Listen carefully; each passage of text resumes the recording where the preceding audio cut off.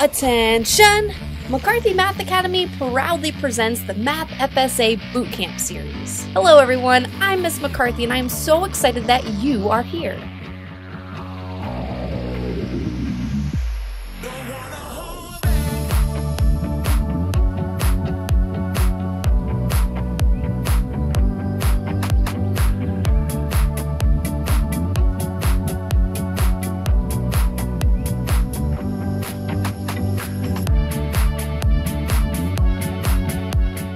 You are more than a test score.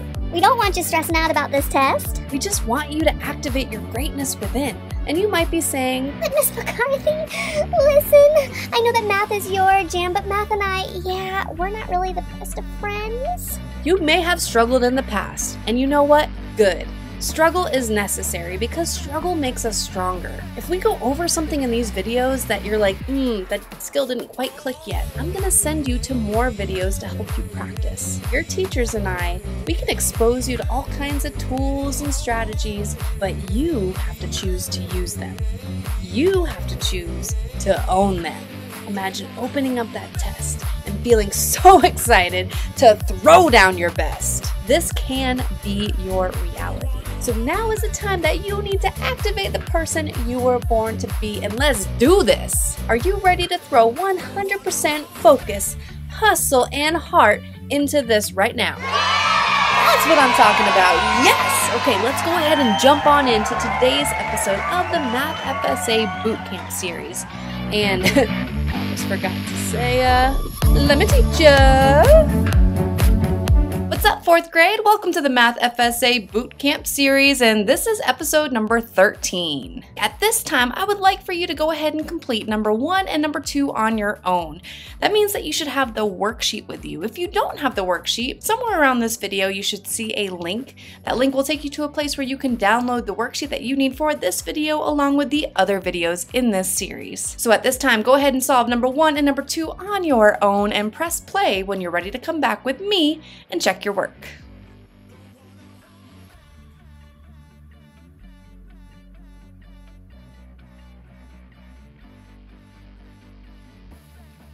All right, everybody, welcome back. So first things first, you know what I like? I like to go ahead and identify the question type first. I'm seeing select all real quick, and I'm also seeing 1, 2, 3, 4, 5, 6 answer choices. So what kind of question is this?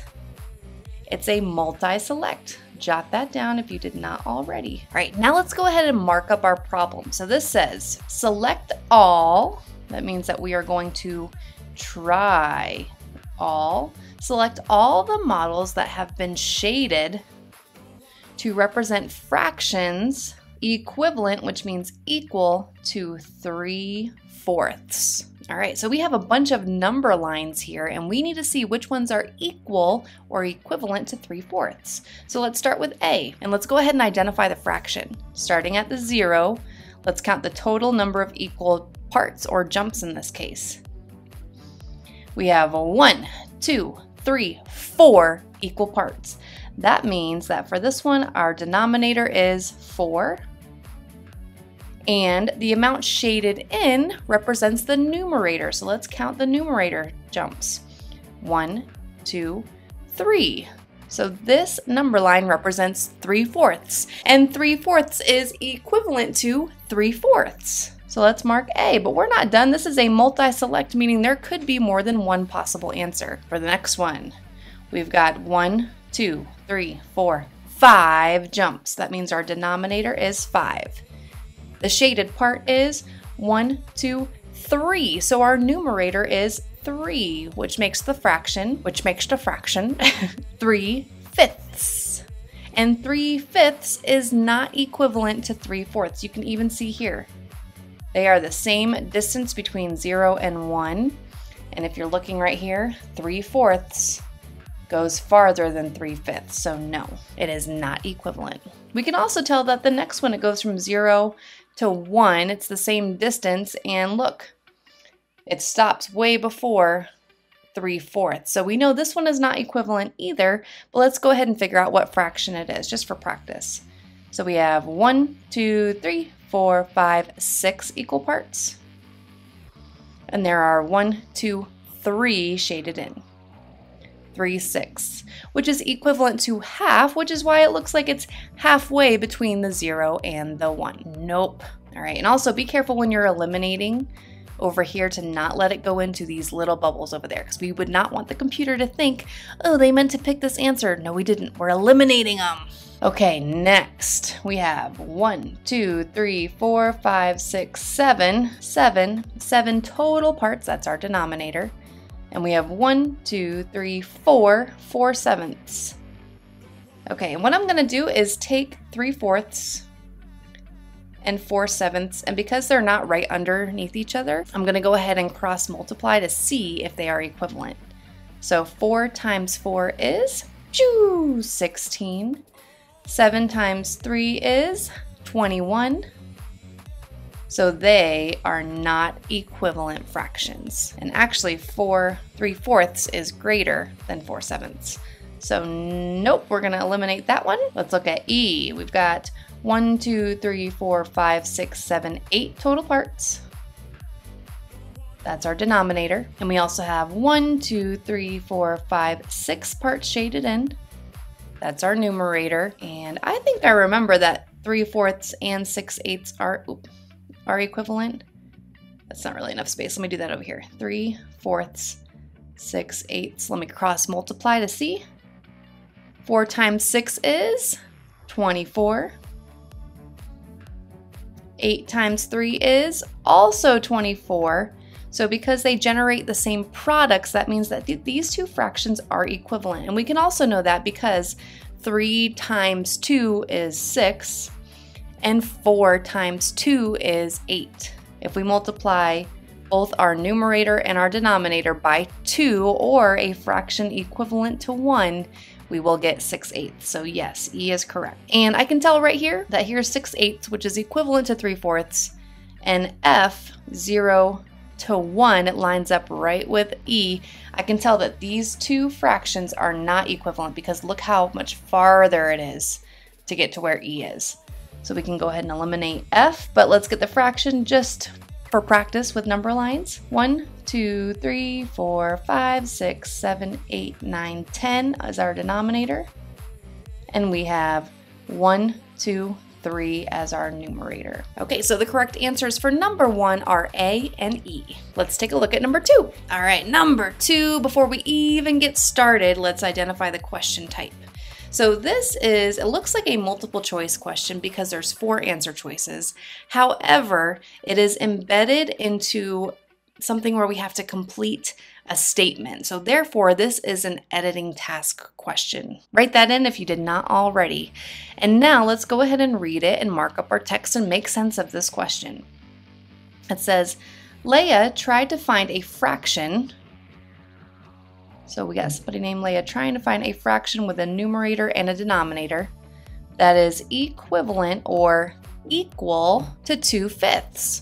Her work is shown below. Okay, so here's 2/5, and it looks like she added 5/5 to get 7/10. All right, but I know that if we're trying to find an equivalent fraction, just like we did for number 1, it's not that we are adding a fraction, we need to be multiplying by a fraction that's equivalent to 1. 2/2 is equivalent to 1 because our numerator and our denominator are the same. 5/5 is also equivalent to 1 whole. That's good. 1 whole.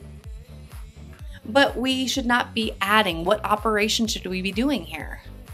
Yeah, we should be multiplying them. So this is what's wrong right here. We should be multiplying. So complete the statements below to explain Leia's error.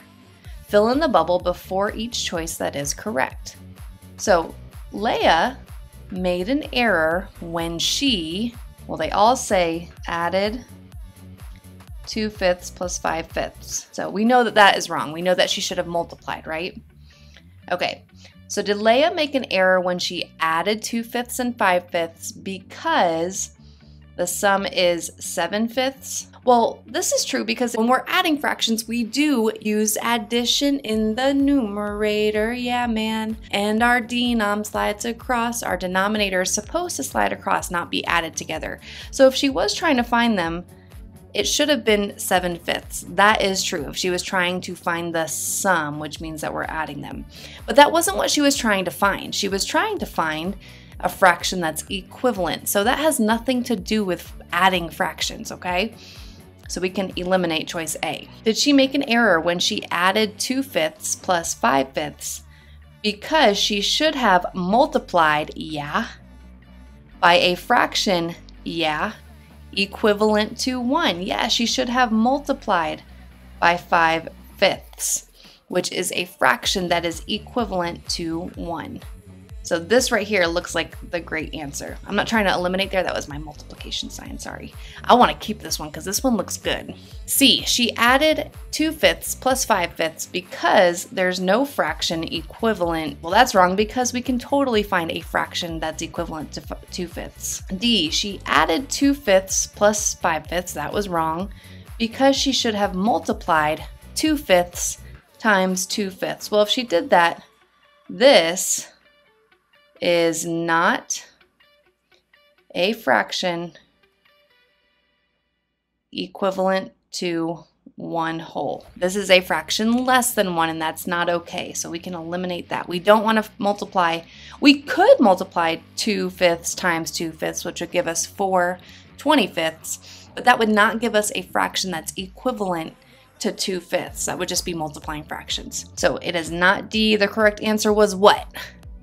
B. Bada bing, bada boom. Okay, go ahead and take this time to jot down any notes or to make any corrections to your paper. And then I'm gonna send you in the direction of some more videos to practice with this same skill. All right, everybody, as always, I'd love to point you in the direction of some more videos that can help you with finding equivalent fractions as well as comparing fractions. So the first link that I want you to check out is to McCarthy Math 155, and you're gonna check out Unit 6. That's the unit that you want. Now, McCarthy Math 155 has 155 video lessons. So basically, every skill that you learn in 4th grade, there is so much practice to help you master those skills. Now, this is a membership, so in order to access the videos, you do need to be a member.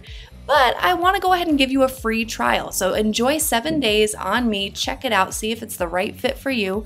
And if you'd like to continue, you can easily become a member. And teachers, if you decide to become a member, this is something that you can share with your students. I walk through how to do just that in the tutorials tab. The next link that I'd love for you to try is to how to pass the Math FSA. Now this was a series, my first series actually, that I created several years ago, back when the FSA was a computer-based test.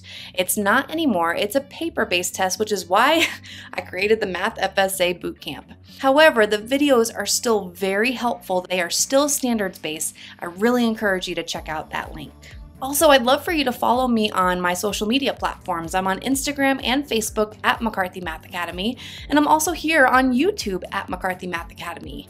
If you're watching this on YouTube right now, if you could smash that like button for me, I'd be super grateful. Not just for me, but because it allows kids to know that they should be coming to my videos. You see, I'm on a mission to make math fun, make it click, and make it stick for as many 3rd, 4th, and 5th graders as possible. I really don't want kids to always struggle with math. I want them to have a safe place to learn, and that's exactly why I put out these videos. So if you could smash that like button, just know that you're helping so many people. Thank you so much. While you're at it, go ahead and subscribe. That way you're the first to know when I drop a new video. And finally, before we go, I just want you to know that you were created for a purpose. That's right, you are the ones that we have been waiting for. So find your light and shine it bright. Watch out, world, because we have a whole new generation of world changers ready to step it up and make this world a better place. When you have the choice, choose kindness, and you always have that choice. And I will see you all on the next episode. Can't wait!